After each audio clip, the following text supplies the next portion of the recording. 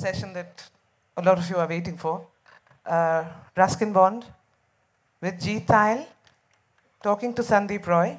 Thank you for your patience, and the other great debt of thanks that we owe is to Tata Steel, who have been our title sponsor this year.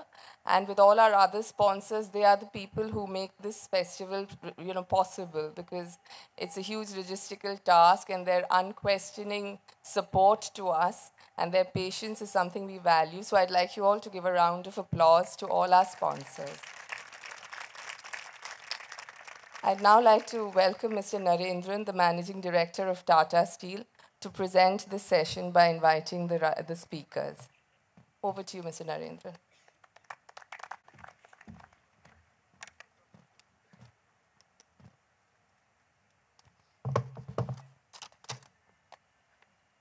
Good evening.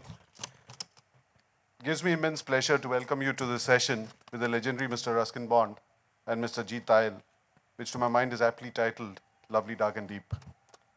Tata Steel is privileged to be the title sponsor of the Kolkata Literary Meet 2015. We've always supported and partnered with organizations and initiatives that aim to foster and encourage intellectual and cultural pursuits in society. We are committed to deepening our engagement with civil society and cultural moorings of this region as we move ahead. In fact, this was the driving force behind coming here and supporting this in Kolkata, because we have been in the East and we are invested in the East and we want to grow in the East, and we certainly want the Eastern region to have its own share of such events. It's now my pleasure to introduce eminent speakers to you. What can one say of Mr. Bond, winner of the Sahitya Academy Award, the Padma Shri and the Padma Bhushan, and his first novel was published when he was just 21. Since then, he has written more than 300 short stories, essays, and novels, including Vagrants in the Valley, The Blue Umbrella, Funny Side Up, and A Flight of Pigeons. He has also written more than 30 books for children. Most of his work has been influenced by his life in the hill stations at the foothills of the Himalayas, where he spent his childhood.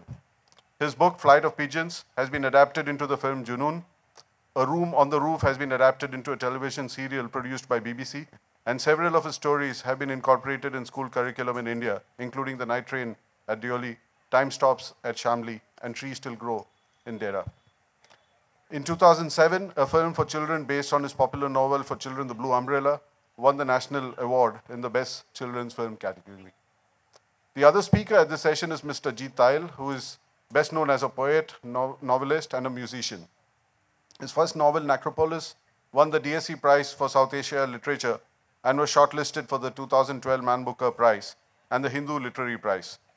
His well-known collections include These Errors Are Correct, English, Apocalypso, and Gemini.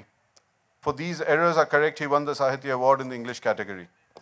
Besides his credentials as a writer, he is also known as a songwriter and a guitarist, and in the early 80s, he was also guitarist for the psychedelic rock band Atomic Forest. Ladies and gentlemen, without further ado, I hand over the session to Mr. Sandip Roy, who will take you through an engaging conversation with Mr. Ruskin Bond and Mr. Jeet Thayil on Ghosts, Black Windows, Charsis, and more. Over to you, Mr. Roy.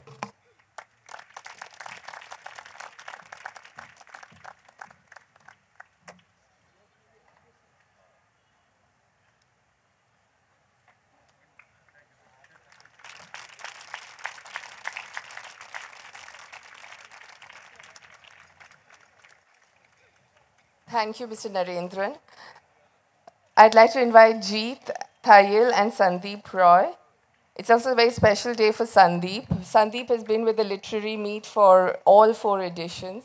He's been very, very obliging, read books in 3 hours to moderate sessions. And it gives me a very special joy to get his book launched by Mr. Bond and Jeet here. So I just request them to unwrap the books.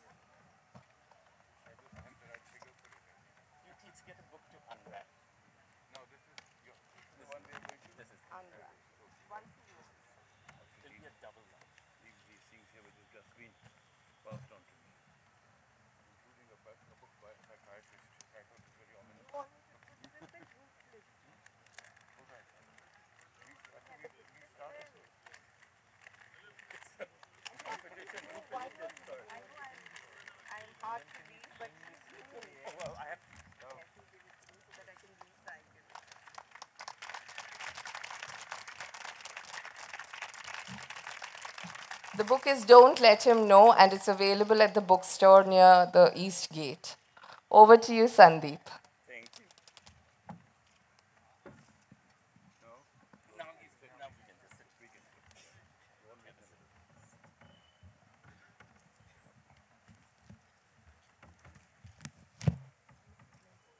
Okay. All right. Well, thank you very much, both of you. It's very special to have the book launched here like this at the Kolkata Literary Meet. And but to get on with what we really want to talk about, which is ghosts. My book doesn't have a ghost, unfortunately, so I can't tie it into this conversation. But I thought it was a little daring, I guess, of us to decide to have a conversation about ghosts while sitting here in the Victoria Memorial after dark with, it's like sort of tempting fate, but we will be brave and with bright lights go ahead with it. But I thought maybe to set the mood for it, we could hear a little bit of one of Ruskin Bond's most famous ghost stories. And it was, in fact, one that was one of the first ones I encountered. And I remember reading it twice because it was kind of one of those pleasurable chills that you get, and so you read it. But I thought it'll be kind of interesting to actually have Jeet read the story and for Ruskin Bond to actually listen to his story. So, Jeet. Thanks very much. It's a real pleasure and a privilege to be here with Mr. Ruskin Bond, and of course to help launch Sandip's book. I'm going to read a story called A Face in the Dark, and the amazing thing about this story is its brevity. It's a marvel of economy. It's only a little over 2 pages, but I think it's pretty guaranteed to give you a little shiver at the end. Here is A Face in the Dark. Mr. Oliver, an Anglo-Indian teacher, was returning to his school late one night on the outskirts of the hill station of Shimla. From before Kipling's time, the school had been run on English public school lines, and the boys, most of them from wealthy Indian families, wore blazers, caps, and ties. Life magazine, in a feature on India, had once called it the Eton of the East. Mr. Oliver had been teaching in the school for several years. The Shimla Bazaar, with its cinemas and restaurants, was about 3 miles from the school, and Mr. Oliver, a bachelor, usually strolled into the town in the evening, returning after dark, when he would take a shortcut through the pine forest. When there was a strong wind, the pine trees made sad, eerie sounds that kept most people to the main road. But Mr. Oliver was not a nervous or imaginative man. He carried a torch, and its gleam, the batteries were running down, moved fitfully down the narrow forest path. When its flickering light fell on the figure of a boy who was sitting alone on a rock, Mr. Oliver stopped. Boys were not supposed to be out after dark. "What are you doing out here, boy?" asked Mr. Oliver sharply, moving closer so that he could recognize the miscreant. But even as he approached the boy, Mr. Oliver sensed that something was wrong. The boy appeared to be crying. His head hung down. He held his face in his hands, and his body shook convulsively. It was a strange, soundless weeping, and Mr. Oliver felt distinctly uneasy. "Well, what's the matter?" he asked, his anger giving way to concern. "What are you crying for?" The boy would not answer or look up. His body continued to be racked with silent sobbing. "Come on, boy, you shouldn't be out here at this hour. Tell me the trouble. Look up." The boy looked up. He took his hands from his face and looked up at his teacher. The light from Mr. Oliver's torch fell on the boy's face, if you could call it a face.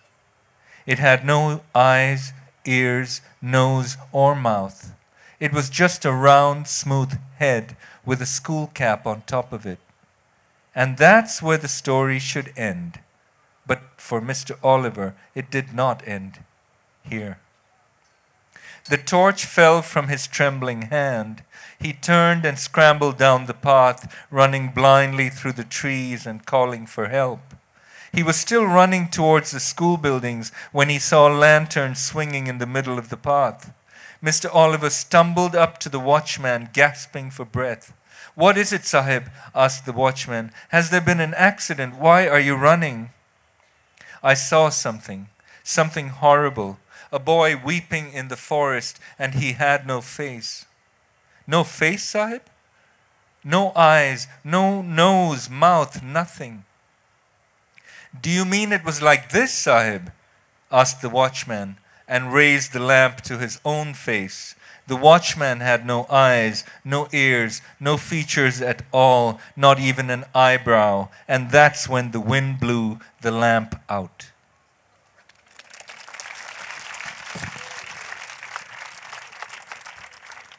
Thank you, Jeet. It sounds much better when you read it. Thank you. Very kind of you to say that. And after the lamp was blown out, there was one more line which somehow my publishers left out. It just said, "And that's when Mr. Oliver had his heart attack." I think it's clear that something like that is coming. It's probably Yes. Perhaps it was best left. best to imagine what would happen to Mr. Oliver, whether it's a heart attack or. But Mr. Bond, is there a story behind this story? Not really. I did go to school in Simla, of course, and they say hill stations are supposed to have ghosts, and I think mostly British ghosts. He just couldn't leave. No, they wouldn't go away. The real people left. They left the ghosts behind.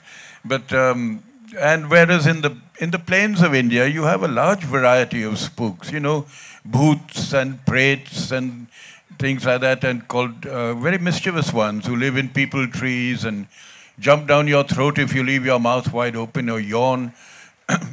So particularly in rural areas, I don't know about Kolkata, must have its ghosts. And right now, who knows, Queen Victoria might be roaming around at the back over there, just watching over this monument.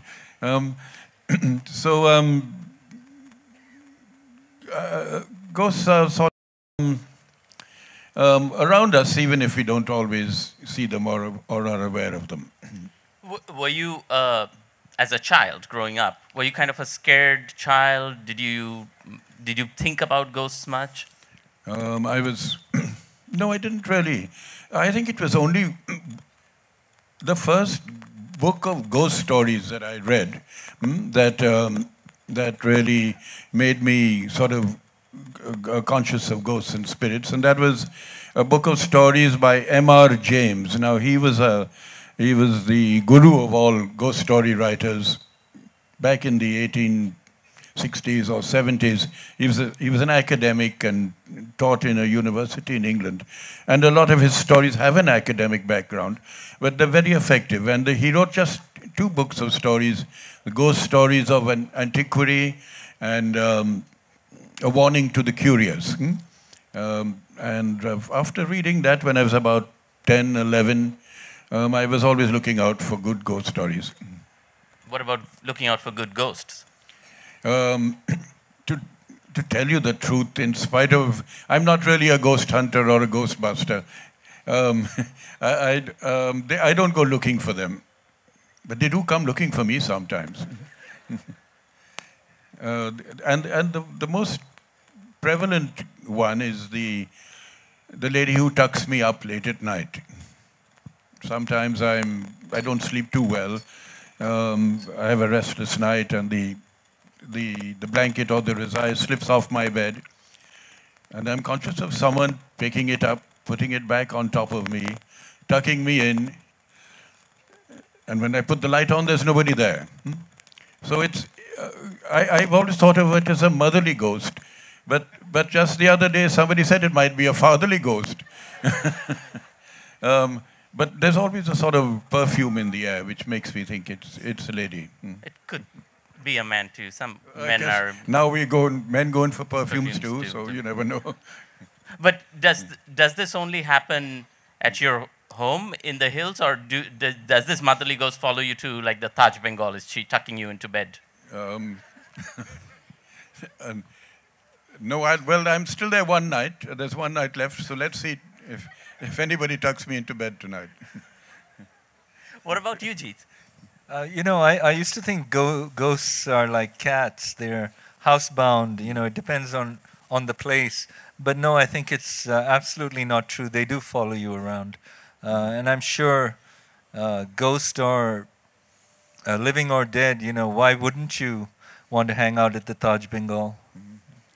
But did you when you were growing up, were you interested in ghosts? Was it any part of your fantasy life? Did you see ghosts?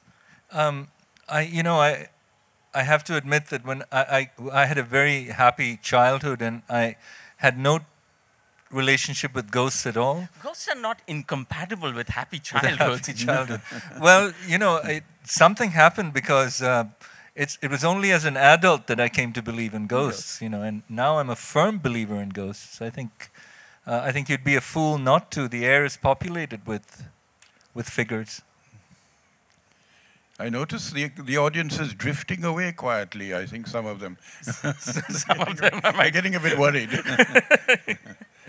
But, Mr. Bond, you'd also written in a